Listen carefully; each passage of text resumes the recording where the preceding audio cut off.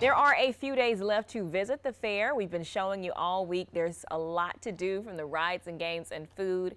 And tonight, our Walker Lawson takes us inside the Canty building for a look at one of their popular flower shows.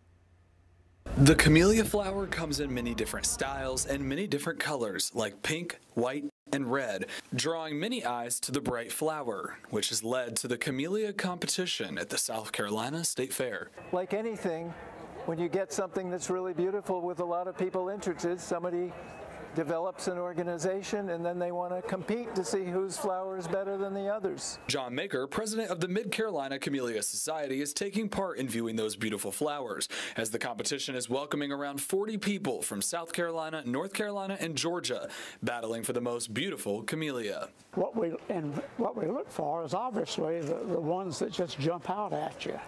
And so many of them, especially the ones that make it to the head table. James Dixon is one of the judges, looking to see which one is fresh, has different types of irrigation, and size.